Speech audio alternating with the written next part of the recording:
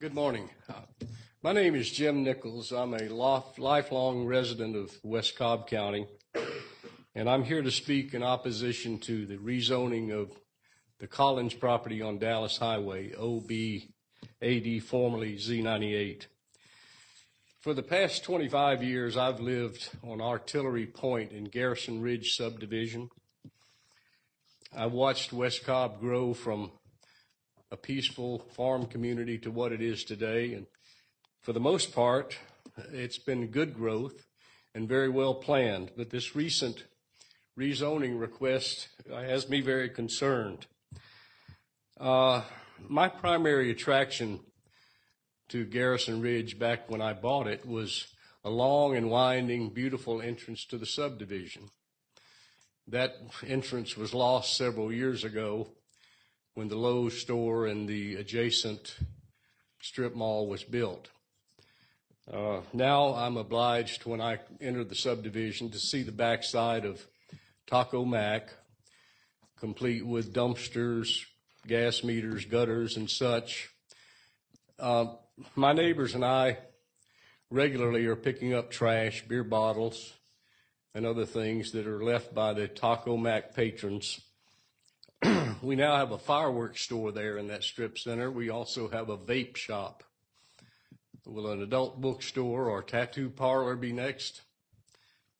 I'm not going to bore you with the typical arguments about traffic, blasting, compromising of wetlands, destruction of Civil War relics, and such.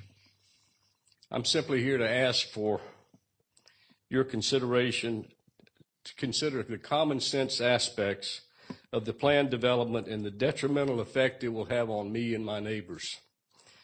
It's my understanding that although Z-98 rezoning was denied back in May, recent mediation results in leaving Garrison Ridge homeowners in an uphill battle to maintain our quality of life and our investments.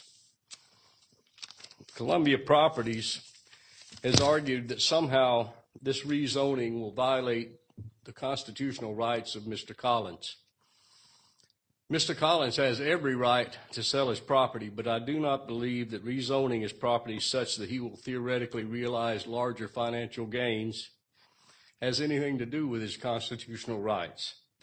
Rather, I would argue that rezoning of this property will be trampling on the rights and the quality of life of all of us who spent so many years investing in our homes in Garrison Ridge.